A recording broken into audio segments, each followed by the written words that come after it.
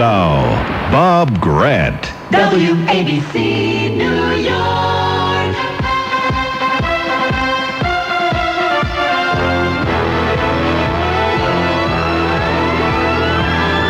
And let's be heard. Good afternoon, everyone. The telephone lines are open. The number to call to New York is 563 WABC. If you're calling from New Jersey, 201-489 WABC. In a program dedicated to the free and open exchange of ideas and of opinions. And what is on your mind this afternoon? Well, ladies and gentlemen, first of all, let me say that it is at a moment such as this that we can distinguish between public-spirited individuals who are trying to perform a public service and demagogic, shifty politicians. And I want to tell you that a lot of people naturally are talking about the bomb that went off and the explosion that it created and the lives that were tragically lost and the untold millions and millions and millions of dollars in damage and billions of dollars in displacement to the American economy. And, of course, they're talking, as appropriately they should, about the damage to our psyche, the fear that this is generating, the concern, the alarm. These are all understandable. These are all to be expected. And indeed, we should think very seriously about what this may portend. But I had the displeasure this morning of watching a man of whom I must admit 20 years or so ago I had an affection for, but a man who, as time went on, showed more and more, to me anyway, that he was an arrogant demagogue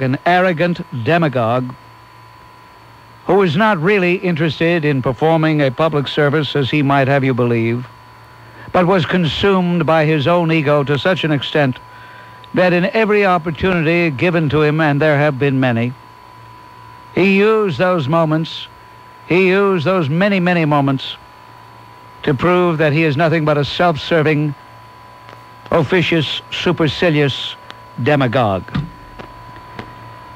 Maybe some of you, the more perceptive amongst you, might have determined by this time that I'm talking about an individual that I have at oft times called Il Supremo, his arrogance in Albany, and more recently a name that has a very loose literal translation into the English, but a Neapolitan dialect word, Sfacim, which, for want of a better English counterpart, is jerk. But even Sfacim is inappropriate because it doesn't do justice to the enormity of the repulsive behavior of this man. I saw him interviewed by the host of the Today Show, who can match Il Supremo when it comes to arrogance and conceit. But nevertheless, Mr. Gumbel was doing a professional job of interviewing a man you know as the governor of the state of New York. And at one point, Gumbel asked, quite correctly I thought, about how New Yorkers would handle this searing blow to our sense of security. And he said, well, they're New Yorkers. They're not going to let this get them. They have survived depressions and recessions, and a president sending up a vice president to make fun of us. And at that point I said, Cuomo, you are really a Sfacim. At a time like this, you take a cheap political shot. How dare you equate the chiding that former Vice President Dan Quayle gave New York? And he wasn't really ridiculing New York, but rather your stewardship of this state. And maybe that is why at this inopportune, inappropriate moment, you saw fit to do some sleazy, cheap, pandering campaigning. It wasn't bad enough that his arrogance in Albany had to begin by telling Mr. Gumbel and the rest of America, presumably, that New Yorkers were magnificent. White, black. Why did he have to do that? Couldn't he have just said that the New Yorkers were magnificent in how they handle this, period? Did he have to separate us again? Well, the answer to that, of course, is quite clear. If you are a panderer such as Il Supremo, then at every opportunity you do that. At every opportunity you delineate the racial groups, although he did leave Asians out. Hey, Spachim, you left out the Asians. Now, I have only contempt for this man. And I can only hope that come November of 1994, there are enough New Yorkers who share that contempt so that we can end his imperious reign, which has already gone on far too long. I cannot believe that at a time like this, it would prove once again he's just a cheap two-bit politician. We had a great day Saturday. When I say we, I'm talking about the people here at WABC. I'm talking about the Leukemia Society of America. I'm talking about Teddy Lakakis and all the wonderful people at the Rio Diner. By the way, I understand there was a splendid article in the News Tribune, which I neglected to peruse. A splendid article, a photo showing me waving I believe it was a $100 bill, which had just been donated. And if any of you folks listening to the Bob Grant program right now do have a copy of that page with a picture and the story, I would appreciate you sending it in. I wouldn't ask the News Tribune to do that, because I know I'd be wasting my time. But it was a splendid day, and we did chalk up a record. Last year, in the diner itself, in the famed Rio Diner, the world's most famous diner, we collected $4,000, a little over $4,000. This year, we collected a little over $9,000, and that was inside the diner itself. A grand total of about $28,000 was pledged, and we're all proud of our part in doing it. And once again, I want to thank Teddy Lakakis. I know it cost Teddy a good piece of change to have the big fundraiser over there, hiring special security and other costs that he incurred. He'd be embarrassed if he knew I was saying this. I hope he's not listening. Can't thank him enough. People take it for granted. Well, you know, it's just something he's been doing, but he does it because he believes in the Leukemia Society of America, and he believes in this country. Yes, John? Just a quick comment, Bob. In my opinion, I feel the bombing wouldn't have happened if Bush or Reagan were still president. I feel that there would have been such a power out there that, as in the past, the terrorists would have thought twice before doing things like this. But I think this is just the beginning of things to come with a weak administration. Well, it could very well be. Could very well be. As a matter of fact, I'm glad you mentioned Ronald Reagan because a symposium was held at Princeton, New Jersey over the weekend. Leaders of the former Soviet Union and of the United States at the time the Cold War ended.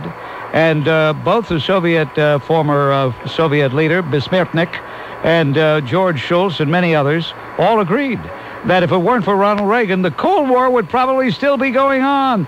Now, he'll get credit for that in Moscow, but he won't get any credit for that in the New York Times, the Washington Post, and the rest of the liberal media establishment. Thank you very much, John. Thank you. All right, let's try Phil checking in. Hello, Phil. Yeah, hi, Bob. Well, you were out doing a good deed, raising money in New Jersey. Some of us were at home watching that pathetic news conference on Saturday, where the acting in lieu mayor, Norman Steisel, must have figured that Ray Kelly wasn't intelligent enough to point to people who were asking him questions because he kept sticking his finger in front of his nose and telling him, answer that one's question first. Then up stood Jim Florio, and when Jim Florio was asked why the Port Authority doesn't adhere to New York City Fire Department regulations, he says that the Port Authority is its own agency and is not required by, is not bound by any particular state law. What a joke. This is absolutely what people get upset about with government, that they pass laws for other people and they ignore them themselves.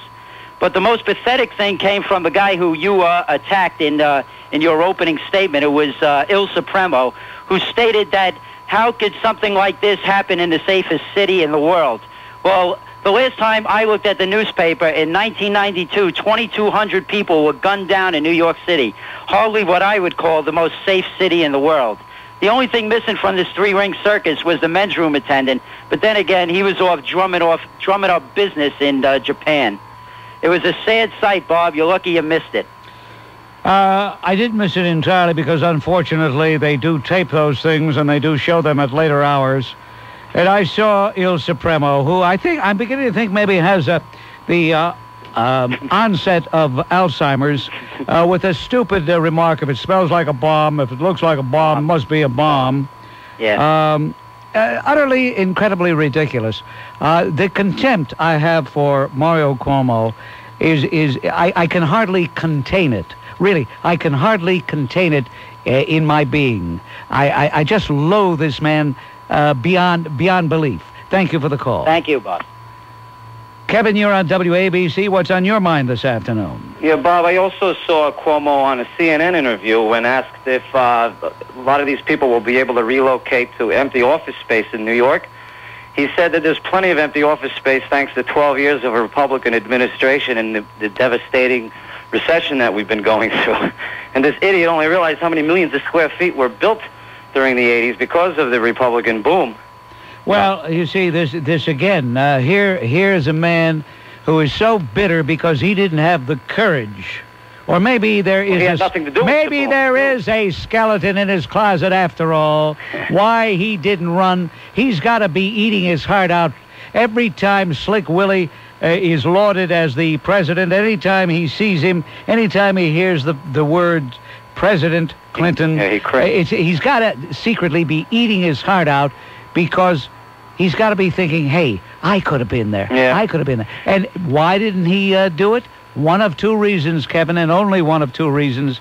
Either A, the man just didn't have the stomach for it, the guts for it, or B, there is a skeleton in his closet. Can't be anything else. Phil, you're on WABC. Hello. Yeah, hello, Bob. You know, the timing of the bombing and the decision by Clinton to airlift supplies to Bosnia is striking, but I don't want to make any comparison. No, I don't see a connection there, pal.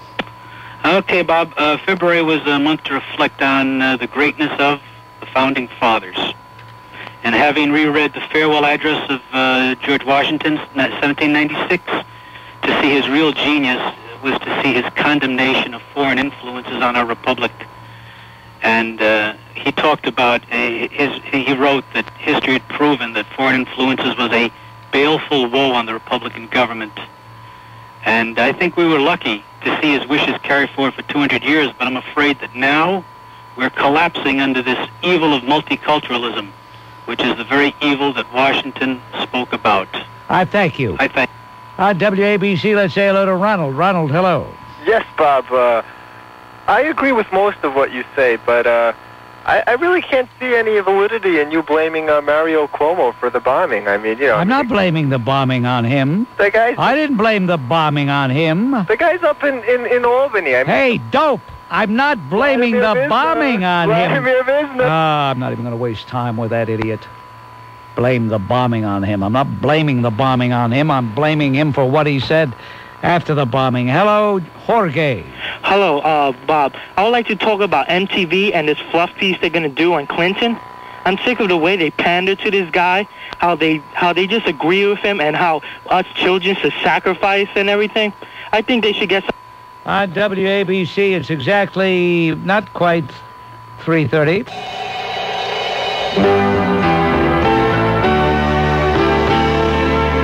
Bob Grant. All right, Mike is on the line, checking in from New York. Yes, hello, Mike. Yeah, Bob, with the Waco in Texas, is there any connection with that in the World Trade Center thing happening, or are those two different things? Two entirely different things as far as anybody knows. No hint of a connection whatsoever. And did they ever establish who took responsibility for the World Trade Center thing? Are you serious? Was it Vladimir? On WABC, let's say hello to Tom. Tom, hello. Not having the death penalty and not using the death penalty, one is just as bad as the other. We're weakening the law enforcement of our country, obviously. I'm talking about New York State and also Florio, who's been in it 4 years already, has not used the death penalty, said he's for the death penalty. As bad as Clinton is, he did use the death penalty down in Arkansas. When is he going to come to his senses, and when are they going to override that thing up there in Albany? Never. Thank you. WABC, Bob Grant saying hello to Mike checking in right now. Hello, Mike. Hi. How you doing? I wanted to speak to you about a recent article in Friday's New York Times. Elizabeth Holtzman did a survey or whatever, a study of the hotel business, and due to the 22% hotel tax, there was a loss of $1.1 billion to the hotel industry. And she, the liberal, calling for a repealing of that tax. Now, don't they realize that this was Reaganomics? What, the tax? No, exactly, to repeal the tax and increase business. I mean, that's what she's calling for. Oh, doesn't she realize that she's following Ronald Reagan's prescription? Exactly. Yeah, well, no, if you told her that, she would either faint in horror or come up with some fake, phony cover story to say, no, she wasn't embracing that. Thank you for the call. On WABC, it's David checking in. Hello, David. Yes, good afternoon, Bob. Bob, I'm really excited about Roy Innis making his announcement yesterday. And I really do believe that even if he doesn't win, that he's going to make quite an impact on the city. You know, if there's one person who could really help pull the city together, it's going to be Roy. And I told him a few months ago that the only thing I feel bad about is that I won't be able to vote for him because I don't live in New York. And I want to take this opportunity, you know, just to thank you, as I've done so many times, for allowing his voice to be heard and my voice to be heard, and others of us here in the black community who have a point of view that the media just selectively and deliberately ignores. Well, it's true, David. They do deliberately ignore the Davids of Irvington. To a great extent, they ignore Roy Innis. And it's going to be interesting to see what kind of media coverage he will get. They will probably try to demean his candidacy, belittle it, make light of it. But I agree. Roy could be a monumentally historic personage if he were to win the mayorship. But the odds are pretty much against him because in the Democrat primary, he has very little support. The irony is the Democrats who will be voting in the New York City primary are not Roy Innis people. However, in a general election, he would have a much better chance of winning. Yes. That's the great irony. Definitely, and you made a point that is right on the money. You know, the left-wing radical fringe, they're going to do everything in their power, you know, to find every little impropriety, every little exercise of poor judgment, and they're going to play it up big, you know, and they've got the media in their hip pockets. Why don't we have Roy tell everybody a lie? Why don't we have Roy tell people he didn't file income tax for 4 straight years, and then he might get a free ride? Yeah, that's the irony of it all, Dapper Dave. David, good hearing from you. Thank you very much. Okay. How you doing, Bob? Bob, I'm a police officer, and I've also been a federal officer, and I want to first thank you for your unwavering support of all law enforcement officers in this country. And I want to thank you for giving some airtime to the Waco, Texas incident. I'm sure you've been in the military. You know there's no way to approach a heavily fortified and heavily armed place without putting yourself in a lot of danger, unless you do what you said before, drop a bomb or drive a tank through it first. But you know what the liberals in this country would have done if they did something like that. And I'm sure you remember a few years ago when Gordon Carl, the leader of the Posse Comitatus, killed a couple of U.S. Marshals. If you remember when they finally stormed his house and killed him, there was a lot of people, especially in a lot of the liberal media, who had some of his neighbors on television. They interviewed them, talking about how it was unfair, how they just opened up and killed him when they stormed his house. Well, yeah, I remember that. Even though Gordon Call was not the darling of the liberals, hardly. But of course, the average vintage sick liberal mentality is a very strange sense of priorities. 1,000 police could get killed in a gun battle, and if one civilian dies, they're concerned about the one civilian. Of course. I'm sure you remember a few months ago when there was a spat of shootings in Newark, car thieves who were stealing cars and then driving right at cops. The mayor, Sharp James, made it a very... By the way, I'm glad you mentioned Sharp James, because tomorrow, maybe I shouldn't say this, because who knows, maybe they'll find me floating in the Passaic River, but I'm going to say it anyway. Tomorrow, I'm going to tell the tri-state area all about Sharp James and what he has been doing. I find it absolutely reprehensible beyond belief that newspapers like the Star-Ledger, for example, are so afraid, so intimidated by the community that backs Sharp James, that they have not written about what Sharp James has been doing. Now, there's a fellow by the name of the county executive of Essex County, Tommy DeLessio, has been indicted. And apparently, Tommy DeLessio doesn't have the right pigmentation, because it would seem to me that, although I'm not exonerating Tommy in any way, shape, or form, wait till you hear about what Sharp James has been up to. At the other end of the line is Phil Stern of the Fairfax Group, an international security firm. You're considered an anti-terrorist expert. Mr. Stern, how does one become an anti-terrorist expert? Well, our company is in the business of providing security for large corporations. We do large events. We provided security in 1988 at the Olympics, and we developed a lot of expertise in anticipating these problems and telling our clients how to avoid them. I understand. So you get knowledge by doing. Mr. Stern, I understand lamentably, well, sadly, although it's probably another side of the coin, that business has been very good for your group. Yes, that's correct. It's been quite a weekend. And, of course, that would tell me that there are many firms who had toyed with the idea of anti-terrorist activities, and now that the bombing has taken place at the World Trade Center, now they think it's time to take action. Well, they think it's time to take action, and they also want to know what they can do to protect themselves both here and when traveling abroad, which are main concerns for companies that have international business. Now, does your service extend then to individuals? We've had, for example, I believe on 2 occasions in the past several years, American businessmen who were kidnapped in South America. Yes, our business does deal with individuals. Obviously, most of them are corporate executives, but from time to time, wealthy individuals have engaged our services both to provide protection for them and to deal with situations should they become hostages. All right, there's no doubt then in your mind that the bombing of the World Trade Center was terrorist-related? Well, I have a much broader or somewhat broader definition. I think any time you have an attack like this, it's a terrorist attack. The question is who did it, whether it's an international terrorist or a domestic terrorist or a disgruntled former employee who wants to commit a terrorist act. So in terms of that definition, I have no doubt that it's a terrorist attack. Do you think this could have been executed, planned and executed by one individual? That's not my belief, but it's not beyond belief that one very dedicated person with some knowledge of explosives and some knowledge of the Trade Center and where the vital organs of that building are could have pulled this off. I don't think it happened that way, but it certainly is possible.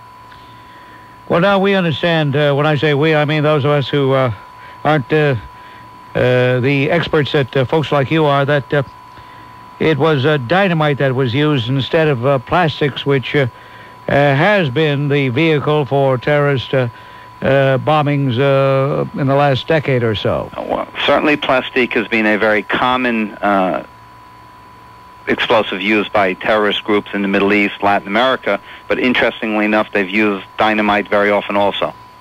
Certainly in Latin America, dynamite has been used in a car bomb configuration. So dynamite was definitely used at the World Trade Center. That's what the FBI and the police are now saying, and I will have to rely on their lab reports. Obviously, and this is their report, that they have not yet gotten to the epicenter of the explosion, so we don't know for sure. That'll come out when they find the vehicle and the detonating devices that made up the bomb, and they'll be able to tell most definitely what it was used. Mr. Stern, is it true that 6,000 pounds of dynamite were stolen in the United States in 1 year? 1991. 3 tons. And where do these supplies of dynamite, where are they usually found? Well, the thefts occur from any number of sources, mainly from construction sites, mining sites, companies that frequently sell dynamite to companies, or, you go to the western part of this country, in the Midwest, dynamite is a very common item for farmers to level trees or to create wells. It's not all that difficult to get in this country. And you can buy it from licensed dynamite dealers, but their security is not that which you would have for C4 or any of the synthetics. But you have confirmed that great amounts of dynamite have been stolen. That's correct. Indeed, in 1991, there was even a greater amount of composite explosives stolen in this country. I believe about 9,500 pounds of nitrate-type black powder explosives. Not all of that has been used. Therefore, there's a big store of... Well, it is somewhere, Bob. Yeah, that's what I'm saying. There's a big store of illicit dynamite out there just waiting to go off. Well, again, there are 2 reasons to steal it. One is for potential use in this country, and the other is for export. There's a very open market for arms and explosives in other countries, so I don't discount the fact that much of that stolen explosive material might have found itself in the Middle East or other places. We hear the term car bomb an awful lot. What makes a car bomb a car bomb? The mere fact that you leave the bomb ticking away in a car rather than take it out and place it somewhere? That's right. A car bomb is really a shorthand definition of how you deliver the explosive to a particular site. And if you want to do great damage, either to persons or property, the easiest way is to load up a car, put a timing device in it, and either park the car in front of or inside of the facility that you want to damage, and then let it explode. So it's a mode of transportation. Immediately, a lot of people began to worry about so-called copycat bombers. In your experience, how often do we get so-called copycat situations?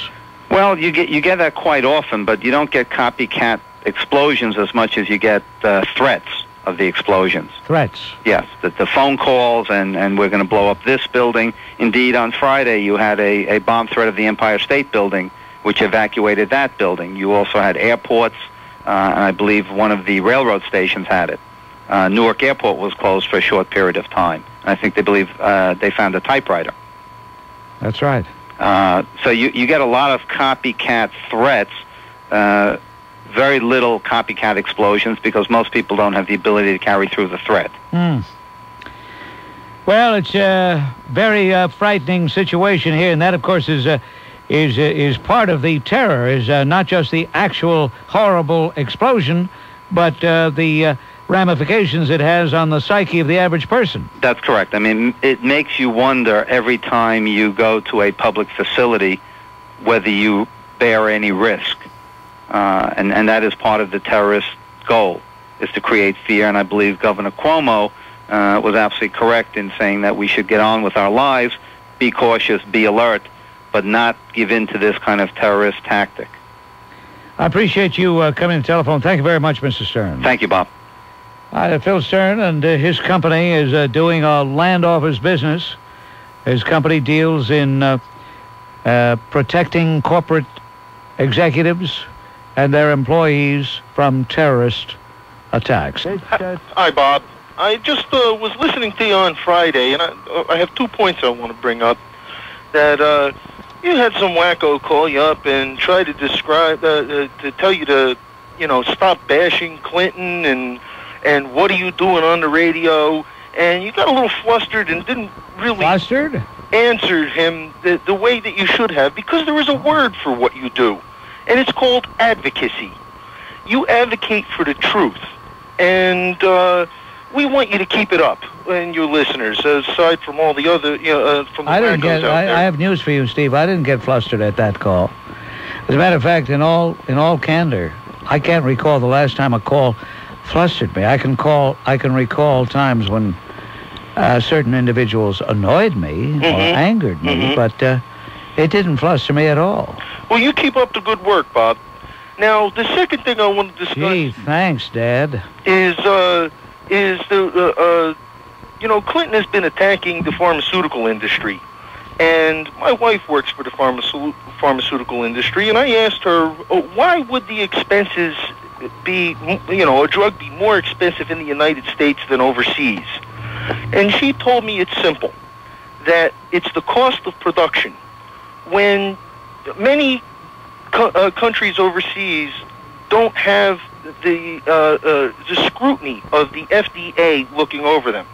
So if a drug wants to be marketed overseas, they go to their agency and do their tests, and it costs so much money, and then they can market that drug overseas. But then you have to come to the United States, you have to go through the FDA, you have to go through all these tests again, and only to market that drug in the United States. Many drugs that are marketed overseas are not available in the United States because they would not meet the scrutiny of the FDA. Now, when it costs, I'm going to take this drug DDI from Bristol Myers Squibb for AIDS. It costs them millions and millions of dollars just to have this tested to prepare it for the market. Now, if they go to market this drug overseas, they don't have to do any other testing because most other countries will take anything that is FDA approved. So there is an enormous cost in marketing a drug. Many drugs don't even make it to the point of being marketed. They fail. And there is just so much of a cost involved that it has to be passed along somewhere. You're making it sound all too simple, and it's not really all that simple, because you can go to various outlets in New York City, for example, and you can find a disparity of as much as 600% in what one druggist will charge over another druggist. So there's more to it than what your wife told you there was, Steve. A nice fellow, Steve. Nice, accommodating, patronizing fellow. At home listening to the show while his wife is out selling pharmaceuticals. Bob, you're on WABC. What's on your mind? Yes, Saturday morning, Mario Cuomo said in response to the bombing that New York was still the safest place in the world. But New York is anything but safe. In fact, if it wasn't for Mario Cuomo, we would have had the death penalty here in New York State. And also, during the presidential campaign, crime wasn't even an issue. I mean, people have accepted this as a way of life here. On WABC, we're forging ahead, and that was Bob. Here's another Bob. This Bob from New York City. Yes, Bob. What's on your mind? Are you there, Bob? Are you there? Yes, I'm there. Go ahead, sir. Bob, would you agree with me that the socialoid Clinton administration is bound and determined to ruttamize the American taxpayer? Yes, I would agree with that 100%. Thank you, Bob. And Evans and Novak, who are the twin Cassandras of the American media, say that Slick Willie has brought corporate America to its knees because corporate America, composed basically of a bunch of thugs in three-piece suits, or is it double-breasted? Well, I'll be glad when the double-breasteds go out of styles, and it'll happen soon. Anyway, these thugs in pinstripe suits, better known as corporate executives, like what Slick Willie is doing for them. Can you believe it? But they do. They're all for him. You know why? Because he's going to turn America into a corporate state. You think I'm exaggerating? Not so. What he is doing is holding out the carrot of shall we say, high tariffs. What he's doing is holding out the tariff of the carrot of subsidies. Really a slick job. But it's not going to be good for Mr. and Mrs. Average American taxpayer or Mr. and Mrs. Average consumer. Just remember, you heard it right here on the Bob Grant Show on WABC. Bill Clinton and Al Gore like to pass themselves off as accessible to the common man.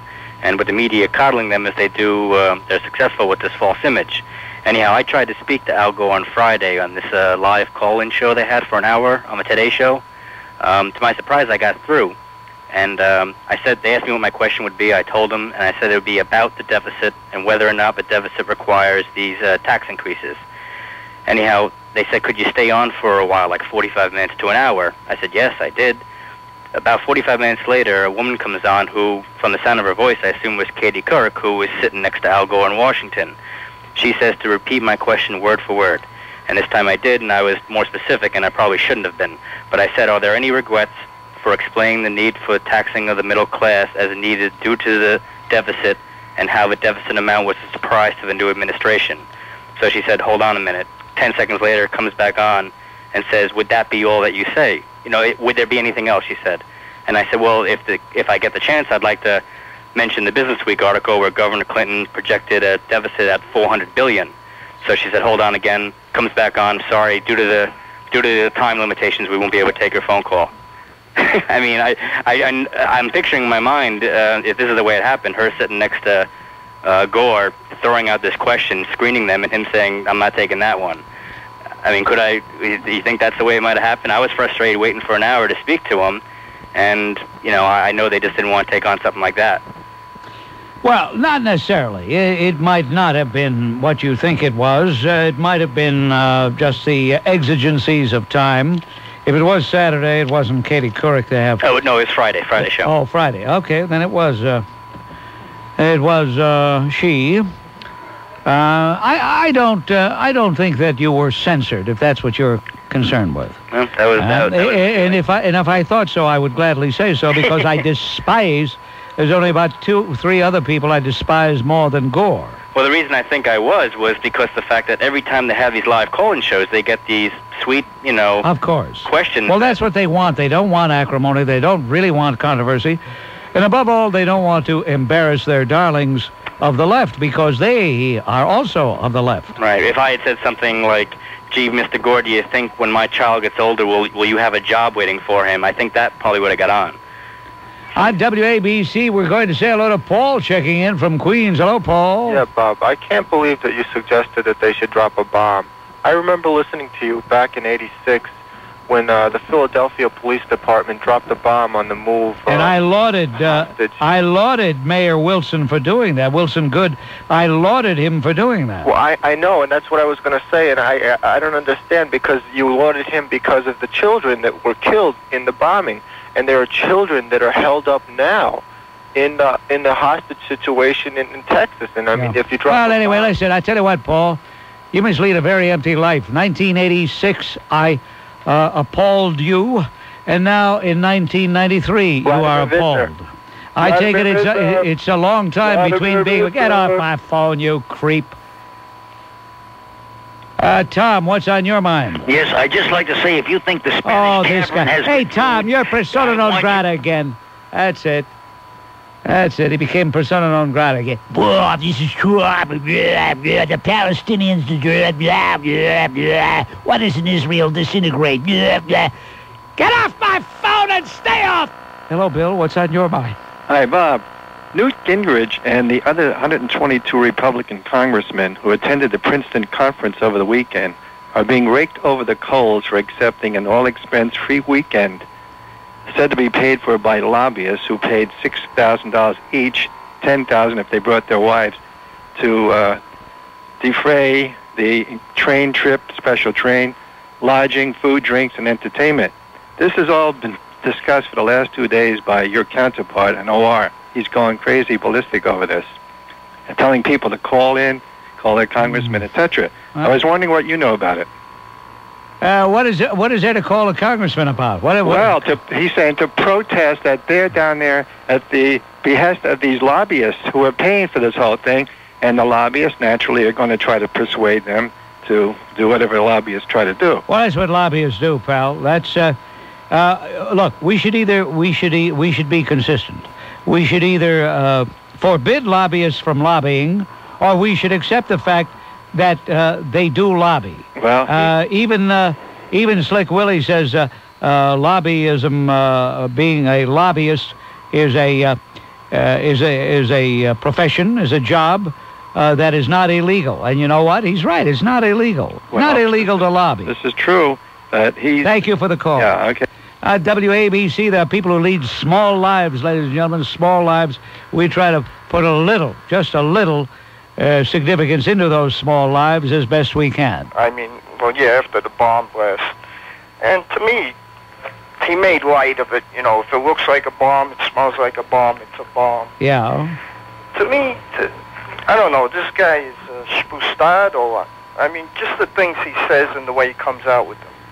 Well, I think maybe he is getting spustad. I think so. You say Florio was a fighter, right? He got hit too many times in the head. Yeah, he's brain dead. Jimmy Florio's brain dead, but he moves around. They wind him up every morning. Lucinda winds him up. By the way, why does she have that big fat salary and the staff? What the hell is she? What was she elected to? Anyway, yeah, what do you want to say, Richie? Yeah, I want to say, Mario played baseball, right? Maybe got hit too many times in the head with the hardball. I mean, this guy is a joke. I mean, and another thing, he says all of a sudden he's going to get the people who did this. Does he realize there was 2,000 murders in this state last year? In the city. In the city. City alone, yeah. City alone. On WABC, it's Frank checking in. Hello, Frank. Hi, Bob. I was driving upstate to my home in Orange County when I heard you talking to that gentleman from the BATF. Yes. I'd like to point out he lost 4 men enforcing a law that says basically you cannot have a gun that fires more than one bullet with one pull of the trigger.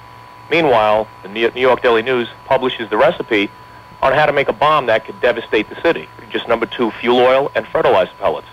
I mean, if you think about it, it's kind of ridiculous. Were these people using their so-called illegal weapons for any illegal purpose? Were they out there mugging people, killing people? They attacked the compound, and they got basically what they deserved, I think, the BATF. They didn't deserve to get killed. No, well, that's true. I shouldn't say that. But I wish you would have asked the BATF agent how many innocent and law-abiding people in America that they have killed and wounded just within the past 10 years trying to enforce a law that was passed by Franklin Roosevelt, trying to disarm the American citizens. On WABC, let's say hello to Alex checking in on the line. Hello, Alex. Good day. I'd like to ask, there seems to be some kind of a double standard. I'd like to know how you feel about it. Between these folks in Waco, last few years there was incidents in Idaho, and Mr. Walker, Gordon Call of the Posse Comitatus group, etc., so-called white supremacists in a lot of cases. And meanwhile, in a place like L.A., we've got 100,000 Crips and Bloods who bum-rush the city and cause unbelievable destruction, who engage in a constant low-intensity conflict against this nation. And along with what you're saying about, the state of affairs in New York and Mr. Cuomo's vision of what the city is, why is it that we don't seem to take their threat as seriously when I think it's even a greater threat to us? Well, you're talking about a lot of different situations here. In the case of Posse Comitatus, federal agents had their orders to enforce a federal law, and in attempting to do that, they were shot down. In the case of in Waco, Texas, again, federal agents had orders to enforce a law, and they were shot down in attempting to storm that bastion. In the case of Los Angeles, it wasn't so much a group being holed up in a fortress. It was an eruption in the city streets. I think you have two different situations, and you have to deal with them in different ways. You think that the difference being greatest, that one occurs in an urban area and the other is in a rural area? No, if the Crips or the Bloods had taken hostages and were holed up in a building, let's say, in south central Los Angeles, there might have been a firefight, there might have been a shootout, and they might have had to storm the building. But that isn't what actually happened in Los Angeles. They're two different things. Terrorism, nevertheless, but different manifestations of that terrorism. I'd just like to say also that I think in light of the bombing and the state of affairs in our streets vis-a-vis criminals and the falling of the Scuds during the Gulf War, I'd just like to say I hope a lot of listeners out there and a lot of average Americans starting to come to realize what the Israelis are up against. Thank you very much. Well, I doubt that. If you think for 1 minute, Alex, that is going to be fallout from all of this, you've got another thing coming. But I thank you for the call. All right, ladies and gentlemen, we've already consigned to the Radio Hall of Fame Museum.